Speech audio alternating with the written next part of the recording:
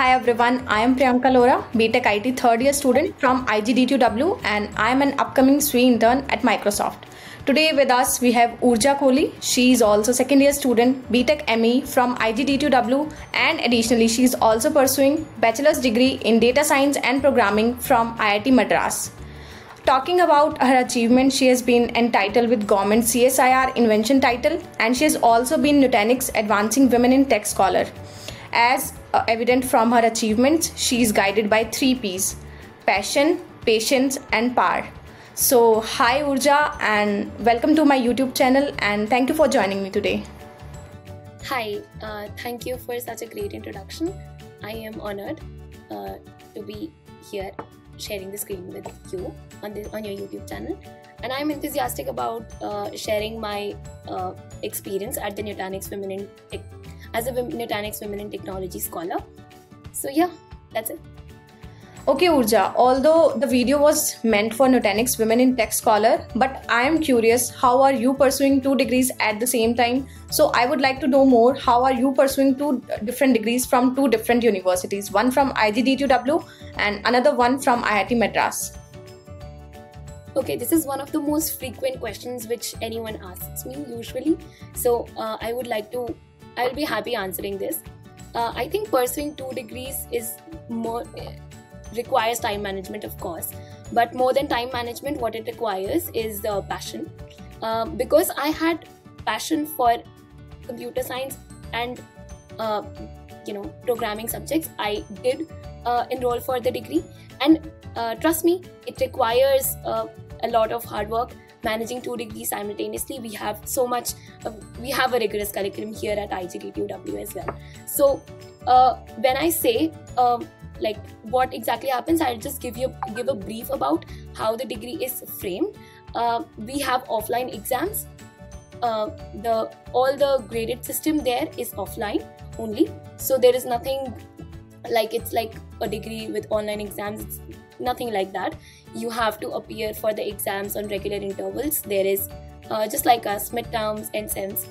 But what makes it kind of manageable is that they have the online assignments which we have to complete weekly, and they have recorded class, so we have to just watch them. So there is nothing of offline classes attendance rule, but yeah, there is the assignment rule there.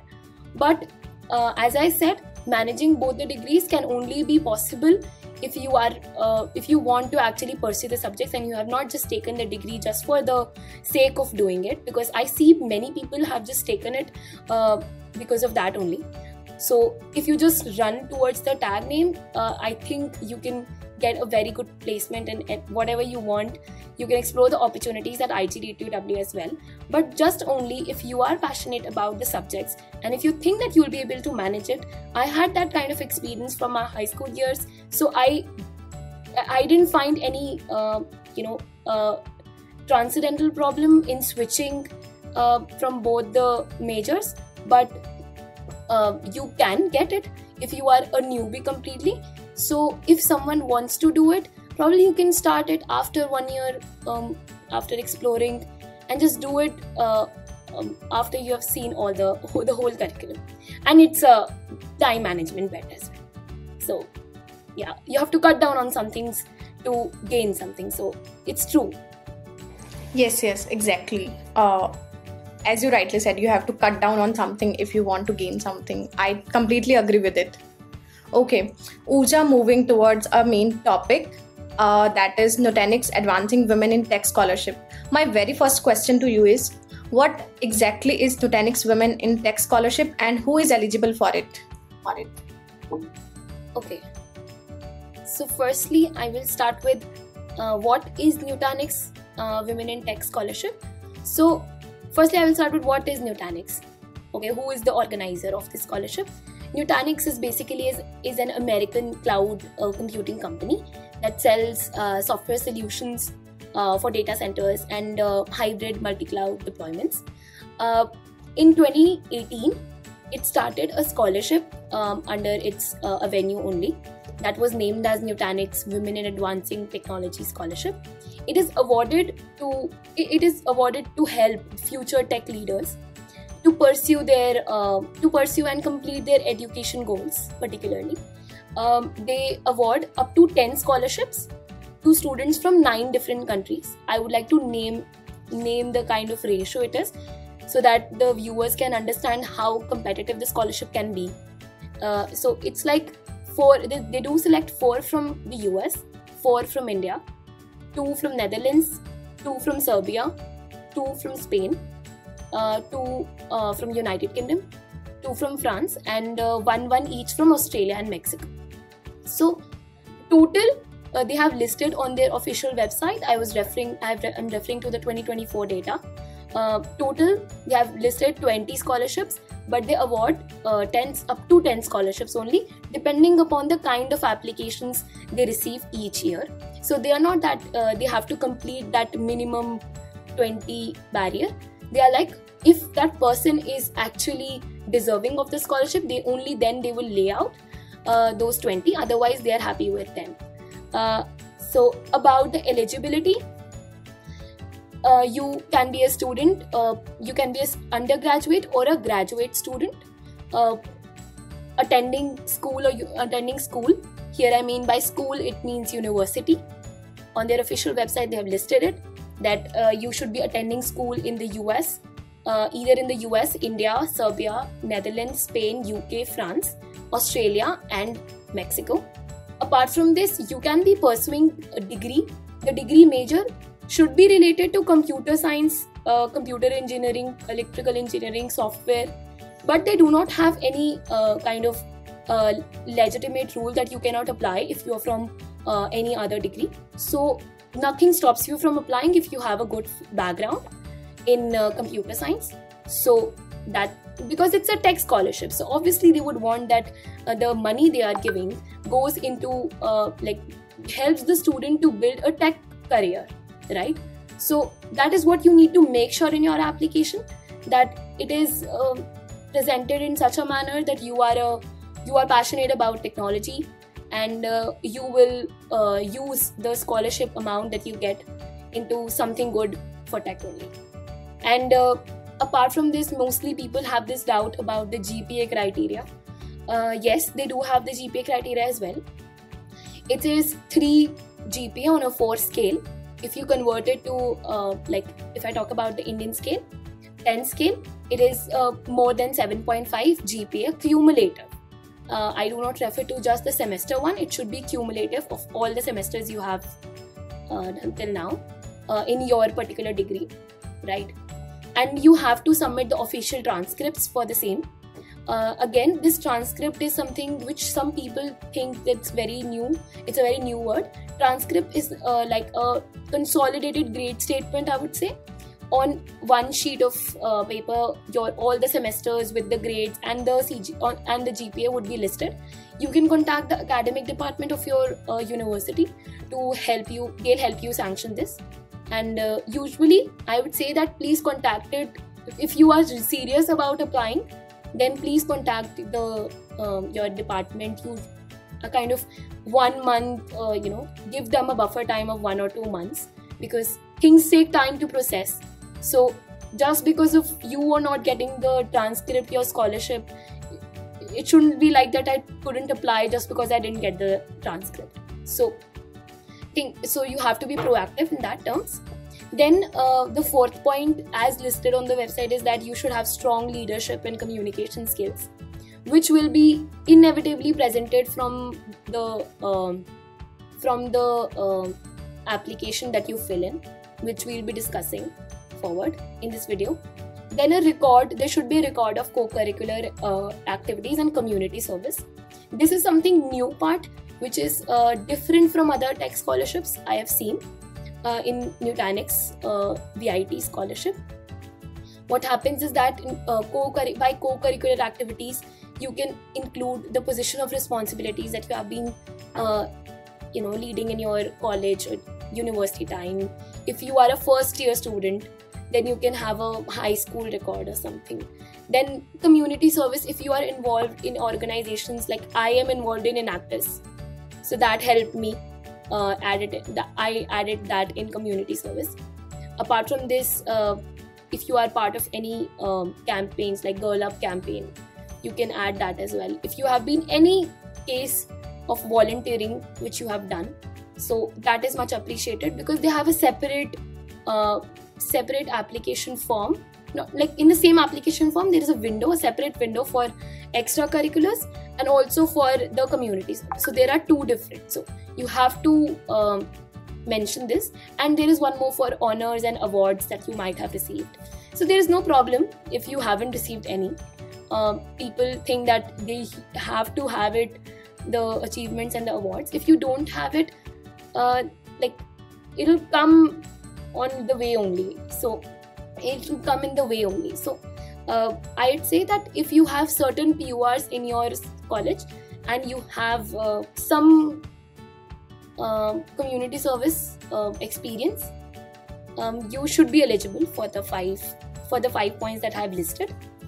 Yeah, that is it for the eligibility and what Nutanix is about. Yeah, you were very thorough through it. I remember that I went through the form and I was remembering the points, like she has covered this as well and she covered this as well. The whole application form went from my eyes right now. You covered it so well. So Urja, my next question to you is, what are the benefits of being a Nutanix Women in Tech Scholar? Like if I get selected, what are the benefits and perks that I'll be getting? Okay, as the scholarship suggests, you will get the funds to pursue your academic requirements. That can be that depends upon the university that you're pursuing. First, you are enrolled in the tuition fees of that university, but I can give you the amount, like it's $2,000 for India. So if you are selected, you're getting somewhere around 1.67 lakhs. That were decent to cover my tuition fees, at least my tuition fee, and then some courses that I had to buy. You can consider it as if you want to purchase some course for DSA. I see people for web development, they are passionate about it in second, third year. So there is no hard and fast that you have to just use these funds for just technical skills, enhancement of technical skills. But for the tuition fee, yes, you will have to provide them with the scripts that you have paid it for some eligible cause only, and you haven't used it for your personal desires, I would say. So they would require the proofs, and the funds are usually sanctioned to the university only. So they reimburse the amount, and the things work like that. Apart from the tuition fee, what it can include, tuition fee courses, it can also include your materials or the books which you want to buy. This is one perk. Second one, it opens the doors for other scholarships as well, because if you see for the next year, you'll have a candidature that, okay, I am already a Nutanix scholar. So some XYZ company will also have some faith that, okay, this company has already analyzed it. It is just about how the internship works. So if you have interned at a particular company, you have that candidature, and that is going to stay with you till time immemorial. So this thing will stay with you. So it will add a lot more candidature, because it's a very competitive scholarship. I'll be very honest. It is a competitive scholarship. You have to organize. The application process will end up teaching you many things. It doesn't matter if you're qualified or not qualified. It doesn't matter. But the way the application is designed, it will help you analyze or think about those small things which you haven't really thought upon.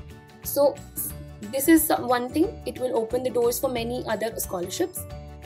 Thirdly, it does open the doors for other opportunities as well.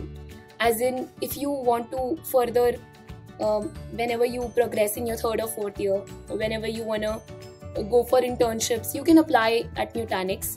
They will for sure give you an advantage, because you are a Nutanix scholar already. So why won't they prefer a candidate who has already been a scholar in his or her junior years? Why won't they prefer that candidate over a completely new one? So this is one perk that you will get. And fourth, this is a very big perk, I think. And fourth is that you're getting an international recognition. So that is something which is which will automatically open many doors for you. Neither in like not only restrict yourself into scholarships and opportunities like that, but also in team building, the network that you get. You get to interact with people who have similar interests. So you get to know them. Probably you can plan some projects with them, or if you are interested, if some person like me interested into entrepreneurship will go into that side hustle area. So these perks, there's a lot more opportunities which you don't even know what you get from being selected in one thing unless and until you get selected into it. So I can right now, I can assure you that if you apply and get through it, you'll get to know many more things that you are not aware right now.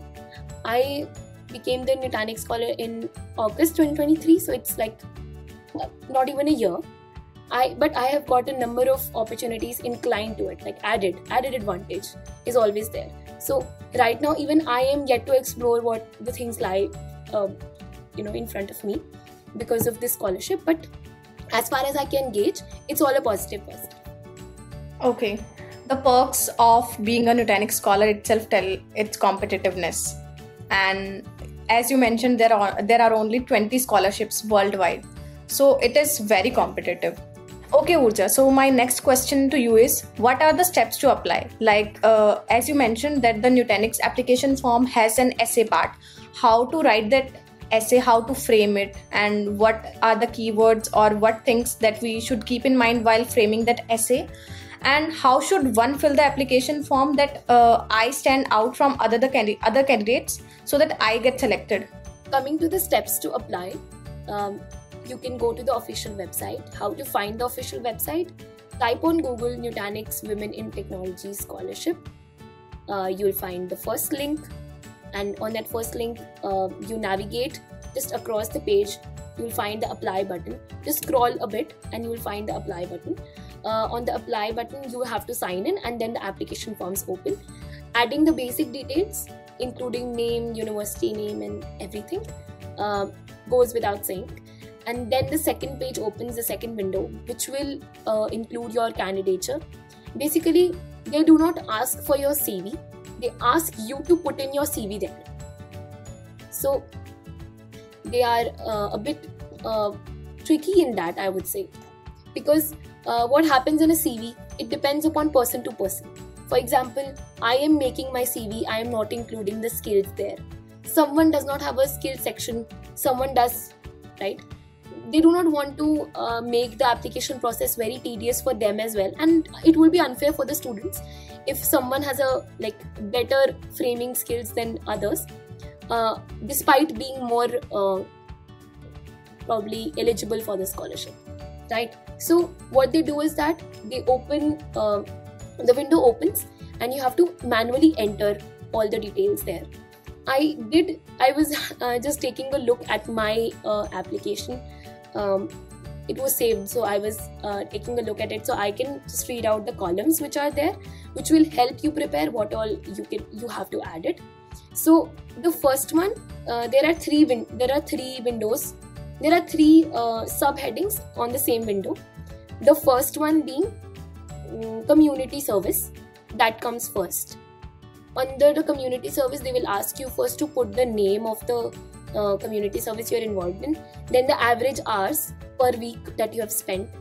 The third column comes a number of weeks that you have spent per year. Then fourth, number of years that you have been involved into it. Then when exactly they do. I have seen this.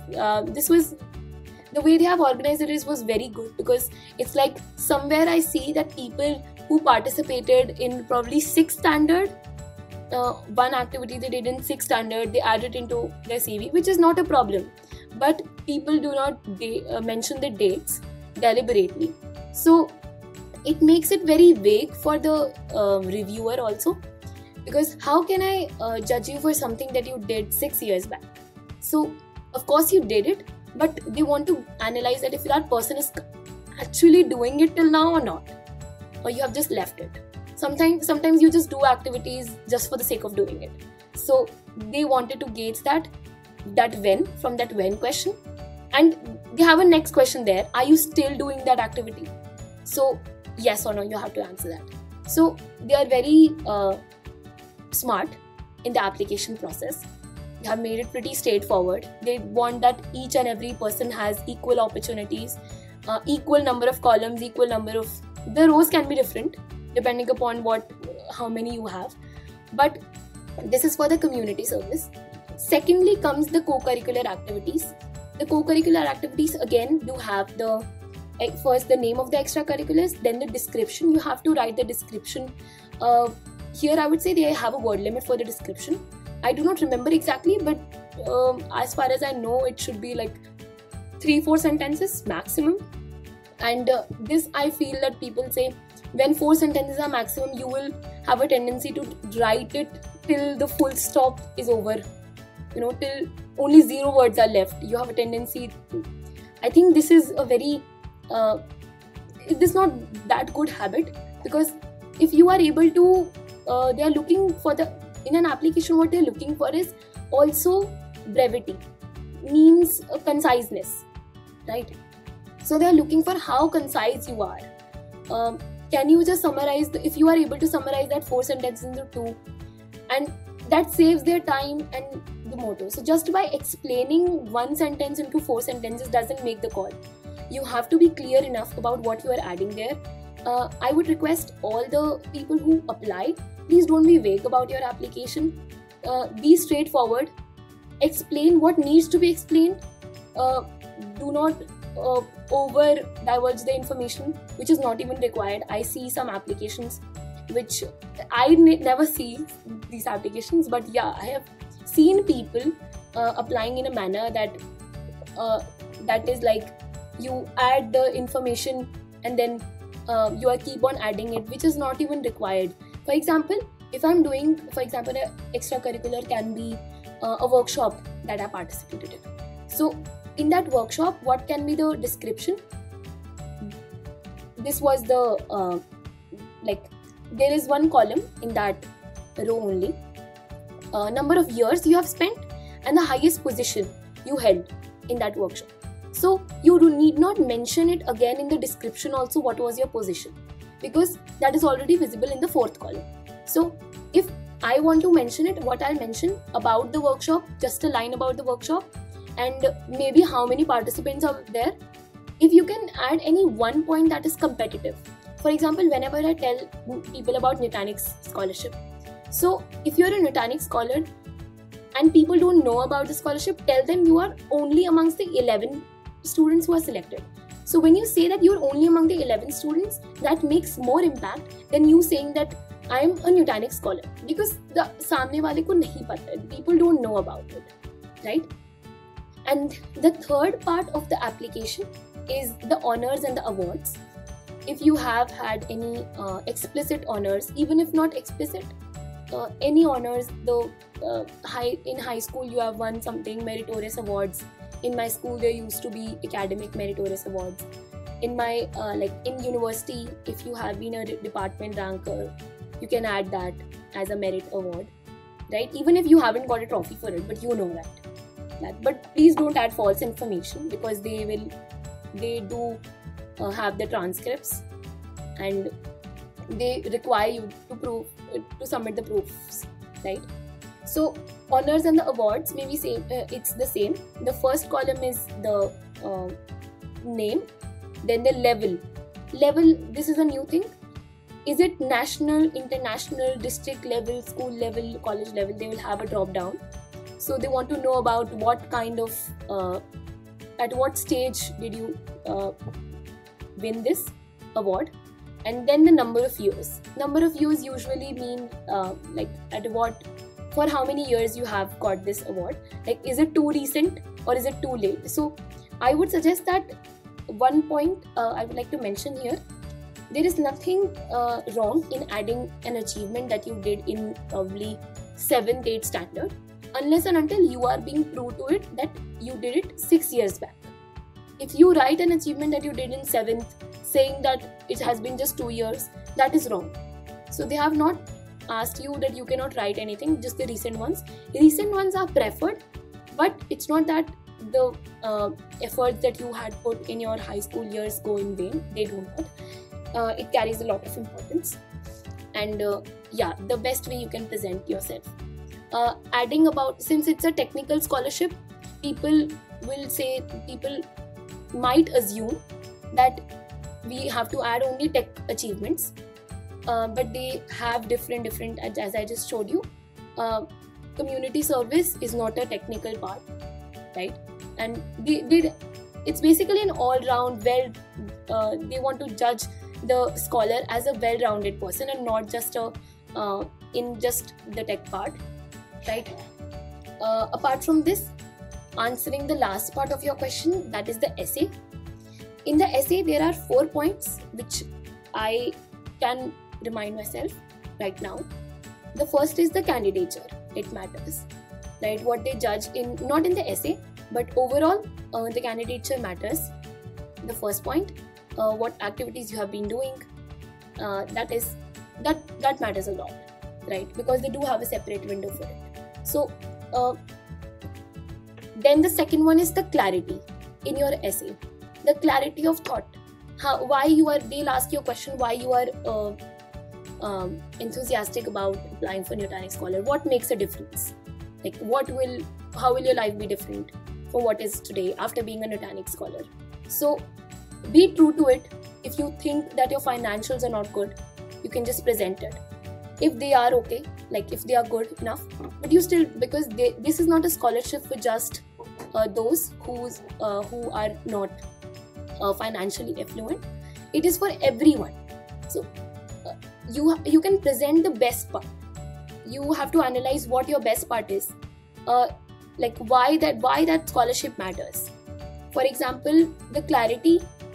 Whenever you are writing an essay, now I see that in many applications, people use AI tools, which is like till the last year we didn't have this thing, at least as far as I remember. I didn't use it. Probably people would have had it, but I didn't use it. Please don't use AI tools, because they do have come on, it's a technology company, so they do have these churning softwares which will just remove the AI applications by default. So, and even if you are using it for some, maybe because it is required, sometimes I can understand it is required for some grammar or synonym, something like that. What makes you can do like a rephrase something, but that rephrase should also work with your own brains afterwards, because just by rephrasing the thing and making it too complex to read, please do not make it too complex, because at the end of the day, the person who is reviewing your application is also a human.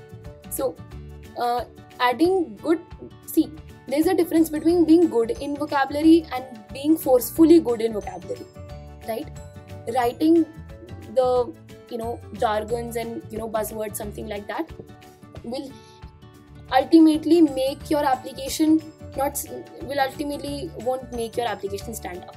So you have to be true to yourself, and conciseness is something which is very important. Like again, if the essay is of 3,000 to 5,000 words, like it's not that you are writing it till 500, till the 5,000 character is complete. Please complete it as soon as possible, like as much as the information is required.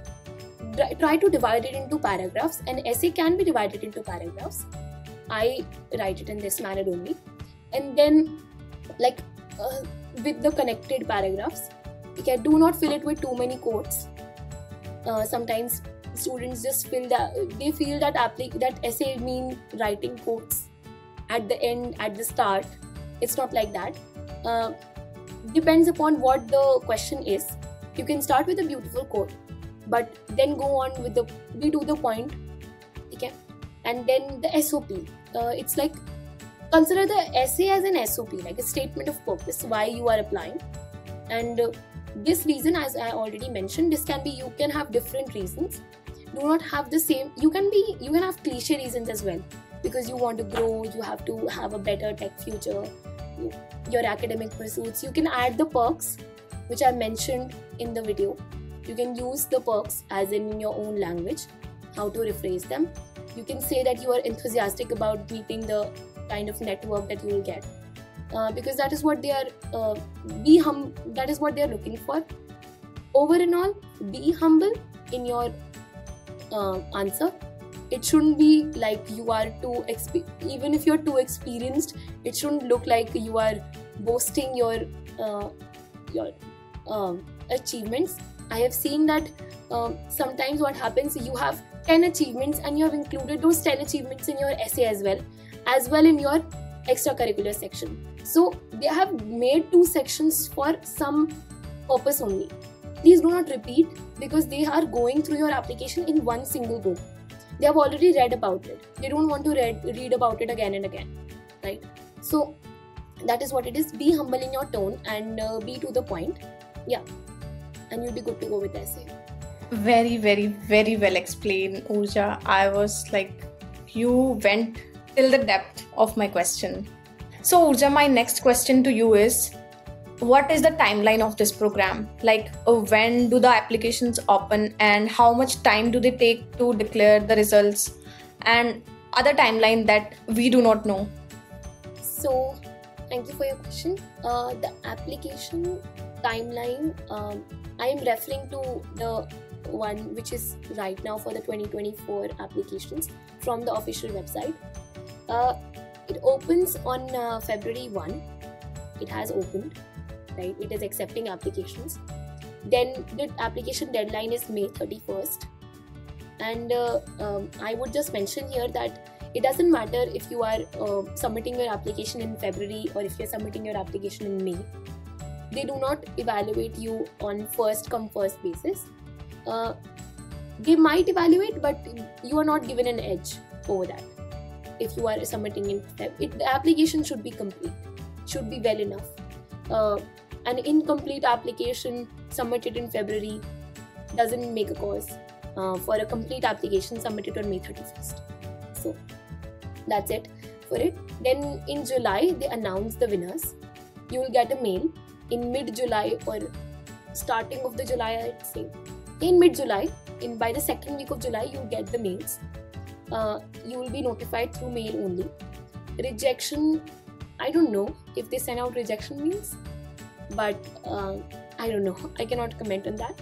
But you will be notified about if you are accepted or not. I don't think so. As far as I know, my friends applied as well. I don't think so they got a rejection mail. So if you don't hear back from them by mid of July or probably end of July, in the max case, you can consider that you are not shortlisted. You may not mail them for the results, because this is one thing which I have observed. Nutanix is very, very punctual about their schedule, which they have posted on the website. Because in the August, the checks are issued, the money is sanctioned. They'll ask you for the bank details of your university, because they don't want the money to go in the student hands, right? Because it's a scholarship amount, so they would ask you. So you can just complete that formalities easily with your college. You can contact the academic department for that. And then we have in the August, I remember in August, by 18th of August, I got the amount. By 18th of August, I remember that because that day I had to go for I had to leave for the Harvard project for Asian and International Relations conference in Hong Kong. So I was just about to leave and I got the money. I got the scholarship amount. So I remember that day. So that's why I remember the date even. Then about third week of, you can just calculate, by third week of August you'll get the money. And one more thing here, they are very punctual about the schedule that they have posted. So you don't need to mail them that about the updates. You have to have patience. After May 31st, I see that sometimes what happens that we start mailing them about the results. You need to be patient enough. If they have mentioned July, they mean July. So you can just track it from the official website only. If there would be any changes, I forgot about the application even. Like, I submitted the application and then I didn't track it, because at the end of the day you are submitting many applications, and in any one there would be like, you can't keep a track of each and every application. So just submit and forget about it. That can be a cause. And if you get it in July, you will get this in July, and if you just keep on hanging upon that, it'll be a bit messy for you, because you have to concentrate in other things as well. And as I said, the application overall builds you, and it's about the process and not just about the waiting time. That is very bad if you're just waiting. Yeah, so this is about it. Yes, it totally answers my question. All the timeline is completely clear. Okay, Urja, moving towards our next question. So my question to you is, how has been your experience being Nutanix Women in Tech Scholar since it's been about an year? So how would you like to explain your life before and after this scholarship?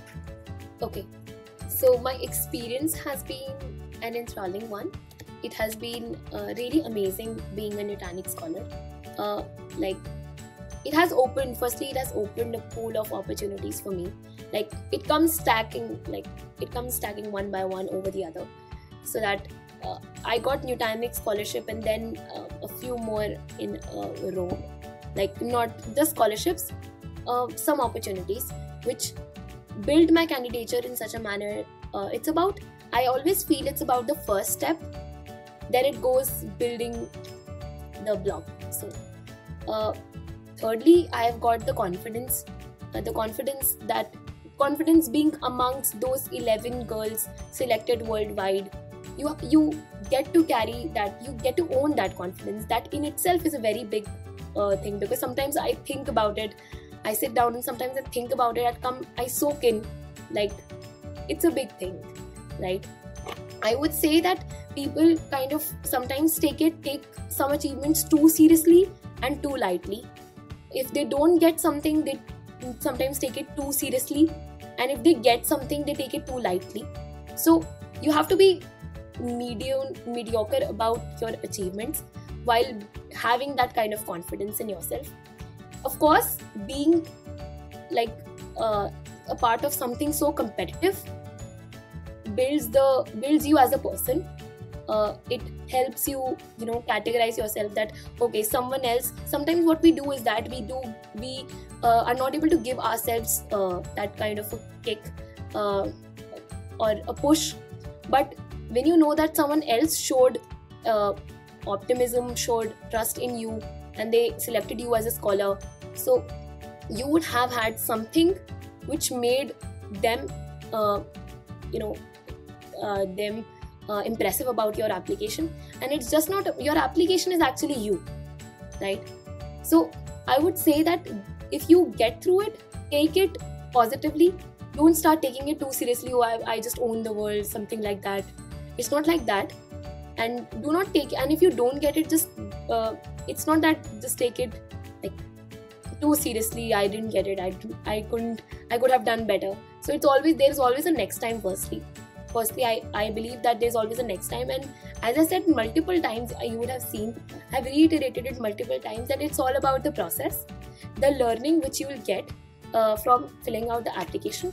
I always feel that just filling the application for the sake of it is not the key, right?